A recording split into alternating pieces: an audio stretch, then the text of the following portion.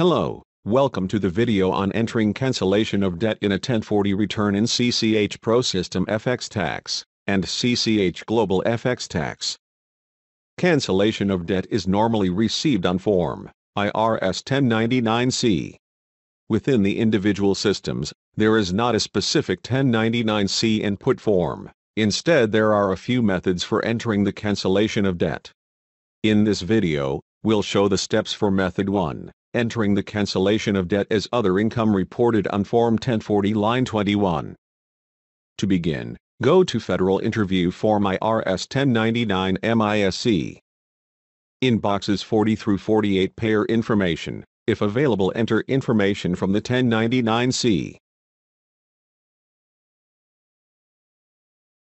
In box 67 Other Income enter the cancellation of debt amount. Next, scroll down to box 115 Description, and enter the description.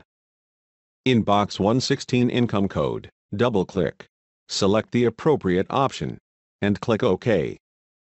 In box 128, X if no 1099 MISC received, enter an X, if no 1099 was received for the debt. And then calculate the return. To see the output, go to the Fed Government tab and select Form 1040. On line 21, Other Income, we can see the amount. Thank you for watching this video on entering cancellation of debt in a 1040 return.